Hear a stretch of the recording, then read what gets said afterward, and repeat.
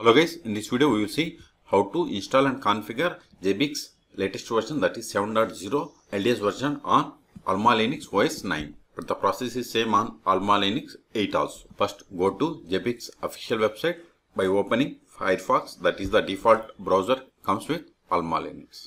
Go to zabbix.com. See here Zabbix 7.0 LTS now available for download. It is the all-in-one open source solution that lets you monitor anything. Click on download. See here we have the Zabbix version 7.0 LTS. Supported OS distributions are, these are the supported OS distributions. Click on AlmaLinux, then select the version. See here AlmaLinux version supported are 9 and 8. Okay, click on 9, then click on Zabbix components. See here we have the two types of supported database engines, MySQL and PostgreSQL, and web server Apache and Nginx. Okay, so we are going to use the MySQL. The prerequisite is MySQL and Apache. So we are going to install MySQL. Okay, open new tab, go to mysql.com, and the important point is we cannot use MySQL later versions of MySQL.8.0.3. At the making of this video, MySQL 8.4 not supported for Zabbix installation. Okay, so install MySQL server by running the command sudo enf. If you have already installed MySQL, then no need to perform this step. Okay, so install MySQL server.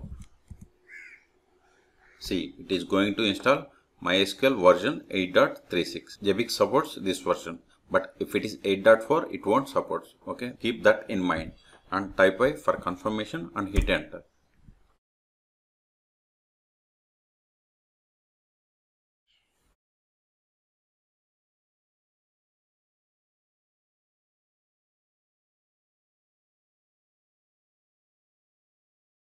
We have successfully installed MySQL. Now check the status of MySQL service. Sudo systemctl status mysql-d is the service name. See, it is not started, so let us start it. Sudo systemctl start mysql-d. Hit enter.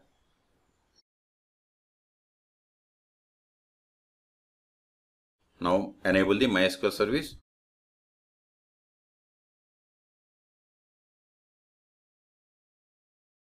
Now verify the status. See, we have started MySQL service and service is enabled. Now connect to MySQL. Ctrl L, sudo mysql, hit enter. Now set the, after connecting to, we have to set the password for root account. So use the command alter user root identified by, provide the new password. So give alter user root @localhost identified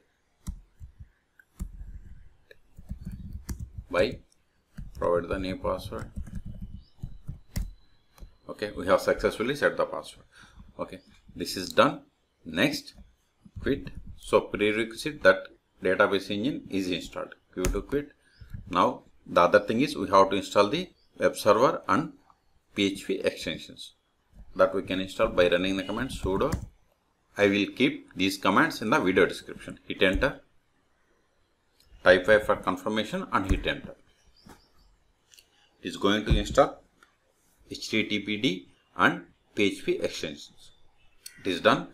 Now we have to enable and start the PHP and httpd, that is Apache web server. So sudo systemctl enable httpd, hit enter, then start it. It is done. Now enable php-fpm, then start it. Okay, we have successfully done. Now verify the status of both the services.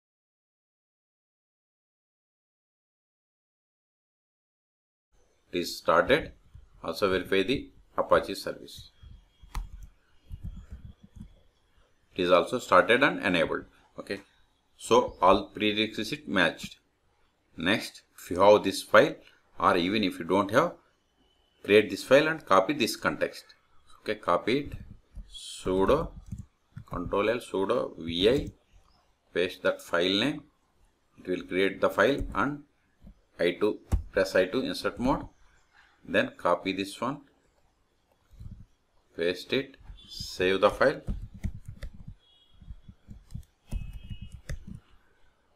hit enter. Next, install Zabbix repository by running this command. Copy this one, give the sudo and paste that command. Hit enter. It is done. I will keep this link in the video description. Okay. So next, clean all. Okay. Sudo dnf clean all. It has removed the files. Next step is, this is the command to install the Zabbix server frontend and agent. Okay, copy this one, give the sudo, paste it, hit enter.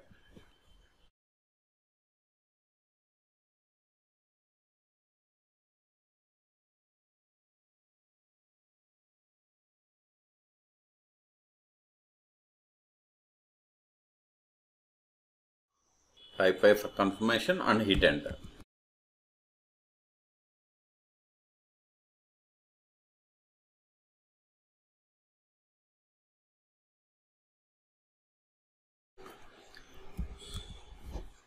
Again why?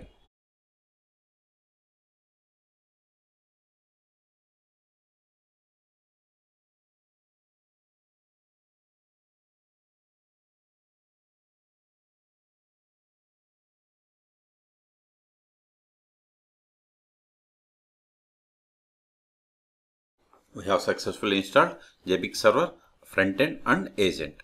Next step is, we have to create initial database and create user and grant privileges to the user to Zabbix database. Okay, so connect to MySQL, Control L, MySQL -u root -p, then provide the password that we have reset. Then run these commands one by one. Copy it, paste it, hit enter. Then create the user. Before that, verify the databases, whether that database is created or not. See, Zabbix database is created. Now create user. Okay, remember, this is the password for this user. Okay, but you can give the any other password also. Next, grant privileges to user and database Zabbix. Now set the global variable to 1. Okay, it is typo. Give this set. It is done. Now quit. Now we have to import the initial schema and data by running this zcat command. Copy it, paste it, give the password. See, this is the password. Just password is the password, or the password that you have given for the Zabbix user.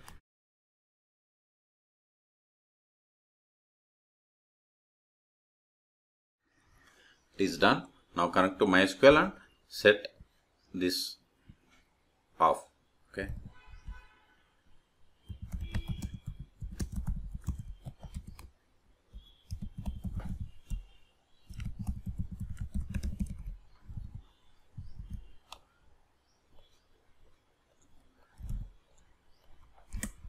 It is done.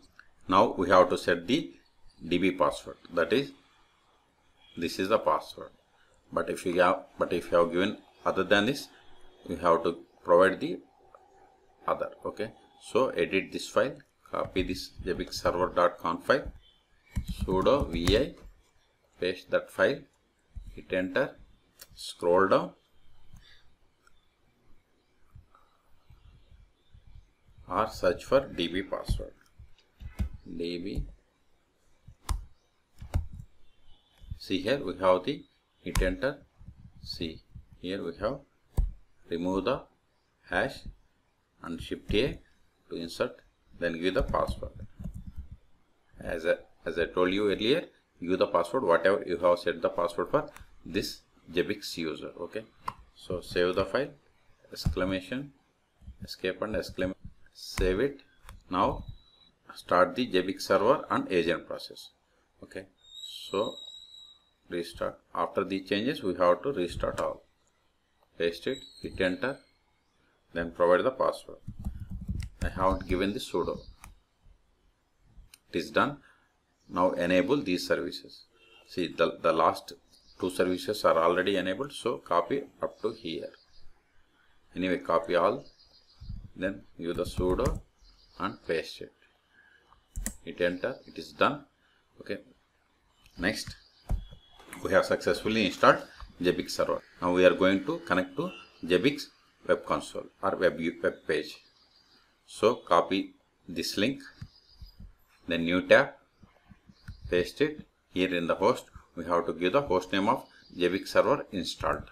Okay. So host name is, type host name. See, this is the host name, or you can give the IP, ifconfig.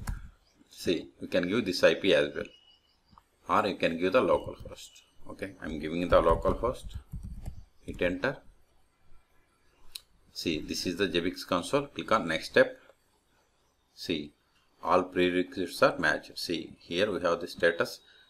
Okay. Then click on next step.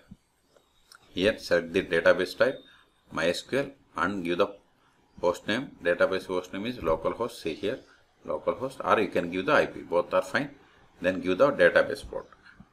Port number for MySQL is 3306. Port number for MySQL is 3306. Database name is Zabbix that we have created. Username also we have created Zabbix. Then provide the password of Zabbix, that is password, and click on next. Don't save. Here provide the Zabbix server name. Zabbix server name. This is the Zabbix server name, that is localhost. Okay. So give the localhost or IP. Both are fine. And click on next. See, this is the theme. We have these 4 types of themes. You can select them and select the time zone. Okay. Then click on next step. See, this is the pre-installation summary. Then click on next step. If you are okay with all the settings, click on next step. Otherwise, click on back and change the settings. Click on next step. See, congratulations, we have successfully installed Zabbix frontend. Click on finish. Now provide the username and password. Here username is caps admin. Then password is Zabbix. If you give small a, it will throw error. Okay, so you have to give this one. Then click on, and password is Zabbix. All are in small case. I will keep this username and password in the video description. Click on sign in. Don't save. See, this is the Zabbix dashboard. If you want to see the users, click on users. Then users. See here we have the admin, and this is the information. It is the super user or super admin role. If you want to change the password of this admin, click on it. Then click on change password. Then you have to click on update. Okay. So if you go to dashboards, see here we have the tabs like dashboard, monitoring, services, inventory, reports, data collection, alerts, and users. And also see here Zabbix version is 7.0 and Zabbix frontend 7.0.0. Okay. Also see here Zabbix server is running, and this is the localhost and this is the port number. Okay. So in this video we have seen how to install and configure Zabbix 7.0 on AlmaLinux OS 9. As part of the installations, we have also installed MySQL 8.0.36 on AlmaLinux OS. For more Zabbix videos, please subscribe my channel. Thank you.